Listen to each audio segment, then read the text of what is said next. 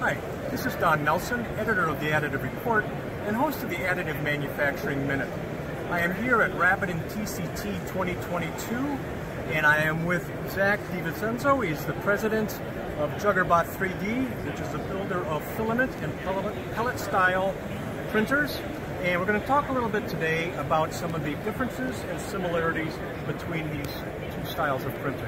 So Zach, I think the best thing to do would be just give us an overview of what pellet 3D printing is and what filament style Sure. is. Yeah. So filament style is going to start at the actual medium. It's going to be the material itself is in a filament or a strand light. It's going to be taken from pellets and extruded into a filament strand and spooled onto 1 kilogram to maybe 20 kilogram spools. And then that's going to be put into a 3D printer that's going to be despooled and kind of extruded similar to like MIG welding. All right, it's going to be extruded through mirrored rollers in a pinch format, extruded through a really small heating apparatus. So on pellet extrusion, you're going to start as pellets. All right, so it's already one step removed. So it's going to be a little bit cheaper. It's going to be a little bit more optimal to process because it's going to go through one less heat history. And you're going to extrude pellets the same way injection molding has been doing for decades. Okay. Now, from what I understand, filaments are made from Pellets. Yes. So what does that do to the filament?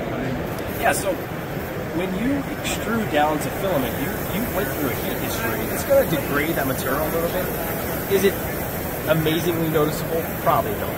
Most of the people are not going to notice where they're going to extrude filament and say, I see problems, and that's because of extruding it down to filament. But it's just something to be known. If you're in the aerospace industry and you're trying to qualify material, you're going to want the purest material. You're going to want strength. You're going to want performance.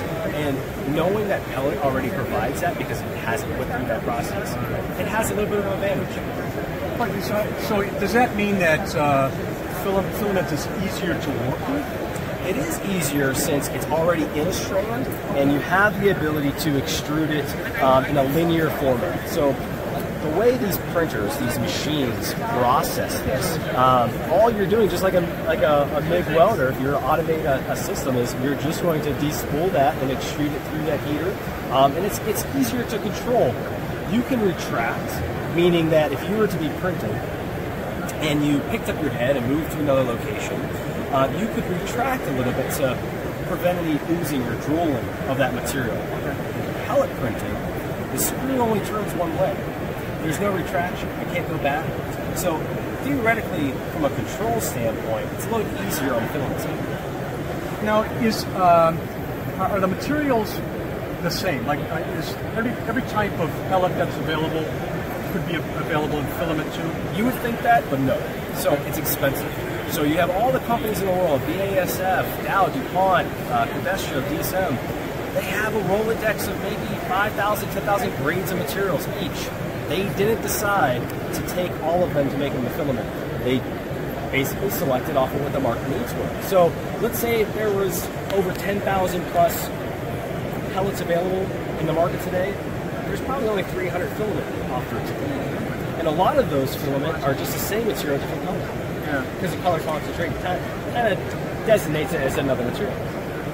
Now, can both of these operations, filament and pellet, be done on the same machine? It could be. You could have a system that has a pellet system and a dryer system. The way they extrude are different, the way they are dried are different, but a piece of equipment could have both on there. So it gives you the benefit of having high resolution parts to low resolution parts, big parts. Last question. How do you choose which one to use? It's pretty simple. So as I'm evaluating a part, I'm looking at the feature quality. I'm looking at the small resolution, the thinnest wall. And as I'm looking at a part, if I'm trying to do part replication, taking an injection molding part and then printing it, 9 times out of 10, it's going to be filament. All right, smaller walls, smaller beads. When you're doing large 3-foot, 4-foot parts, big wall thickness, something that could be machined, perfect for pellet. All right. Well, thanks, Zach, and thanks to our audience for tuning in. This is Don Nelson. I'll see you next time.